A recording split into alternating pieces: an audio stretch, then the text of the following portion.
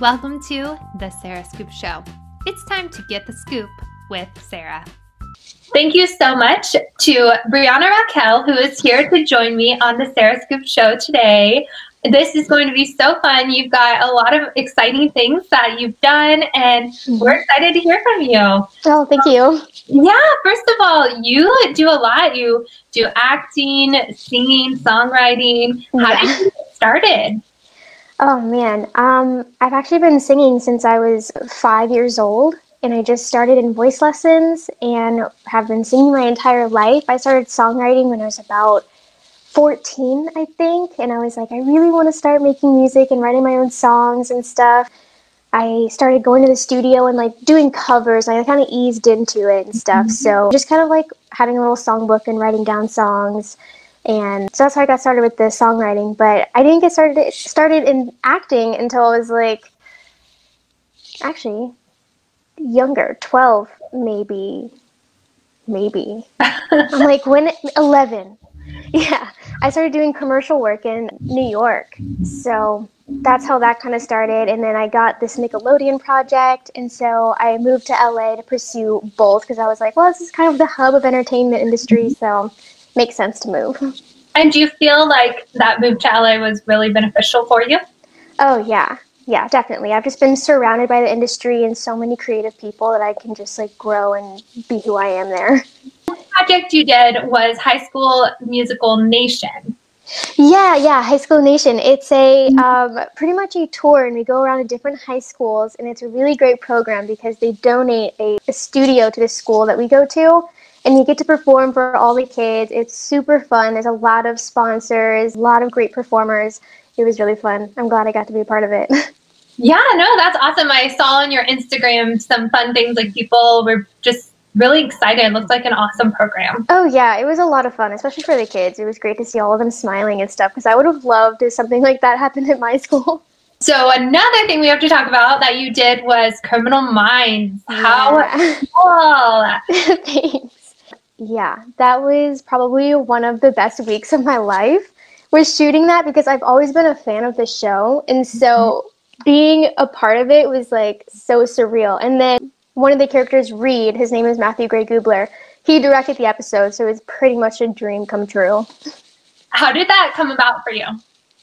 Oh, man. I remember the audition process. I went in, I got the script and was like, oh, wow. Okay, my agent sent it to me. And I was like, oh, wow, I really love this script. But I was auditioning for a different role at first. And so I went in and then they were like, we want you to do this role. And I was like, okay. So I did that one. And then we went to like the director session and I got to work with him directly. And I got it. And we just had a lot of fun on set. And I met some friends and stuff that I'm still friends with today. So yeah, your role was not the nicest person.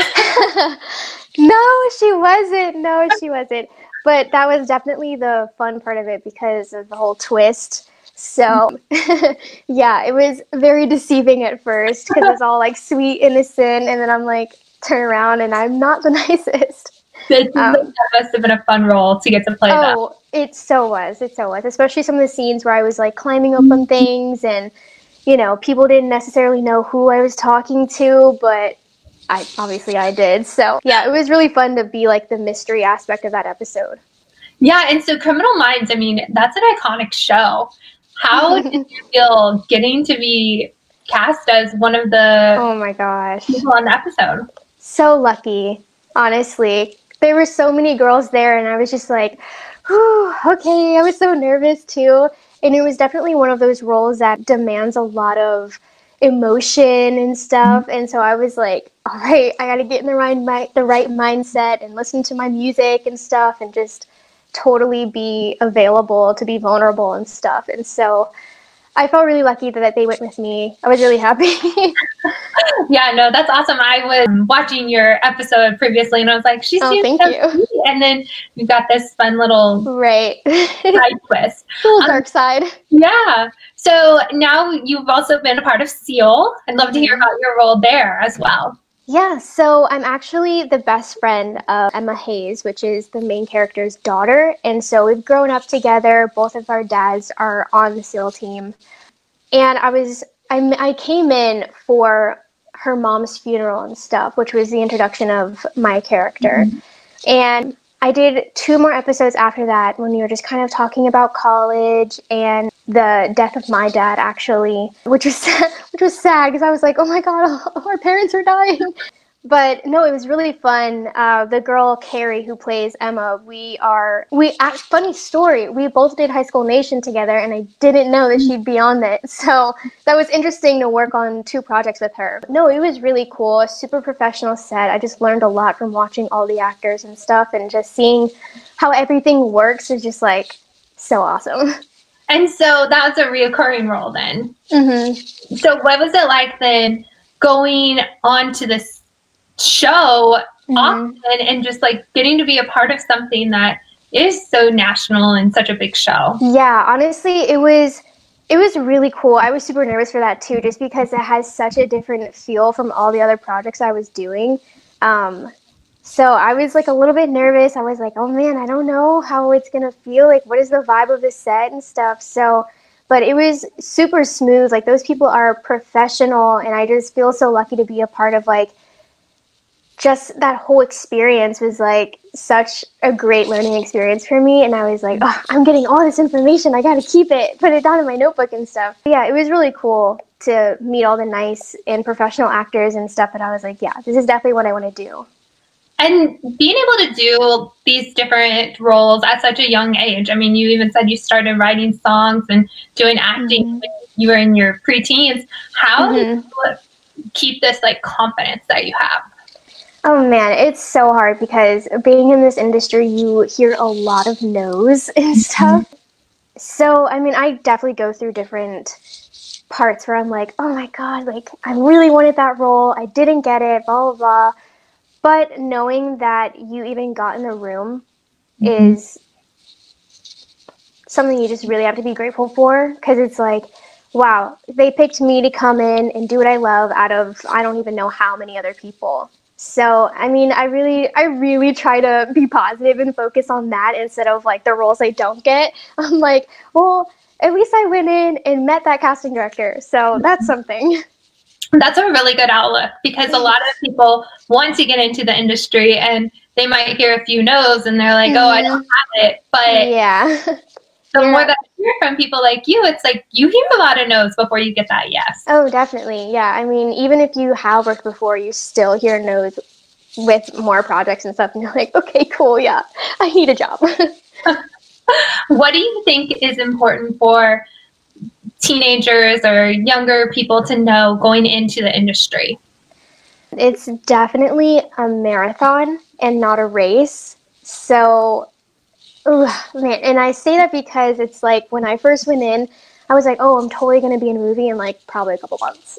And that is not what happened. And people have this idea of like Hollywood and being in LA and stuff. And it's completely different when you're actually there. Just keep learning, keep taking in as much information as possible and stuff, and then just look at the bright side. There's always a bright side. If you didn't get that role, maybe because there's a bigger one for you that you're meant to do. So that's what I would say. Just be persistent. If you love it, do what you love. That's some great advice. And you've got quite a few people that are following you. What do you want to say to your followers that are following and supporting you on your journey? I want to say I appreciate it so much. It seriously makes me so happy to know that I can like reach other people and inspire people to do what they love. Because I mean, when I was not really doing this, I was looking at Ariana Grande and Selena Gomez. I was also looking at the Disney stars of my time because I was younger. And I was just like, man, I just want to do that. And to be someone like that for another person, that's all that matters. So I really appreciate when people reach out to me or comment and interact and stuff. And it just really means a lot. So thank you. Yeah. What does a typical day look like for you when you do have auditions? Because you still are young, and I'm sure you have kind of a balance with your life. Oh, yeah. I mean, the life of an actor is so crazy. I mean, you can have one week when your week is just filled with auditions, and then a dry week and you're just sitting and you're like, okay, cool. But no, I mean, it could be as busy as like I have 3 auditions in one day, and I just have to drive everywhere in LA through that traffic and get there and just go in and do what I love and stuff. It really depends, honestly, on if I get an audition or something, and a lot of them are like, oh, next day. So I'm like, I'm changing my schedule constantly, and I'm like, no, that's out because I have an audition. So my planner is like crazy. Yeah, honestly, it's just about being on your toes, being ready, and kind of like, it's kind of like being a doctor when you're like, when they call, you better be ready, you gotta go. You know what I mean? So Yeah, it's kind of hard, right? It's kind of hard to pinpoint like a specific day to an actor, unless you're filming and then you get up and you go to your call time and have rehearsal and makeup and hair and stuff. So what's something that you learned after you did get one of these roles on these big shows? Like, what's something that you learned from getting in that position that you really didn't know before? How quickly everything works. It seems like we take our time, but that is not the case. Like, we don't have time to mess around. It's like production's like, all right, go back to one, let's do another take. And you're like, oh, okay. And for a 5-minute scene, you could be there for an hour doing it. Like, standing there, go back to one. If you have to cry, you better cry again. It's honestly like you do it over and over until people are satisfied and you're satisfied, and then you can move on. It's not just like, oh yeah, well, I did that scene in one take, which is a lot of the time is the case. Usually it's a lot more standing around and then going to set and stuff, and then you're like, okay, now it's my time to perform. Yeah.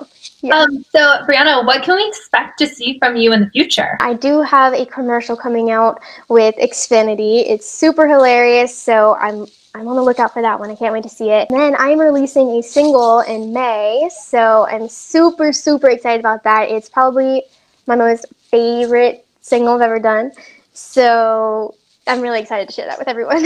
Yeah, where can we hear the single at? Yeah, so when it comes out, you can hear it on Spotify, Apple Music, iTunes, SoundCloud, Amazon Music, pretty much every streaming platform that you use, it'll be on there. So awesome. We'll have to have you come back and talk to us about the single, because I know you can't really share much about it. Yeah. But yeah, I would love to. That was so great. Thank you so much. You've given us really an inside look on what it's like to enter Hollywood, and thank you so much for all of that. We are all rooting for your success, and can't wait to see what the future holds for you. Thank you so much. Thank you for having me. I love talking to people and stuff and just sharing what it's like. So. And where can people find you online? Oh, right. Okay, so Instagram at Breanna Raquel is pretty much my handle for all social media platforms. I'm mostly on Instagram and TikTok. I do a lot of covers on TikTok, so go check those out if you're interested. But I spend most of my time on Instagram. Awesome. Well, I know people will be following along and watching your journey, so we can't wait to see more of you in the future. Thank you. Thank you for watching The Sarah Scoop Show. Head to sarahscoop.com for more.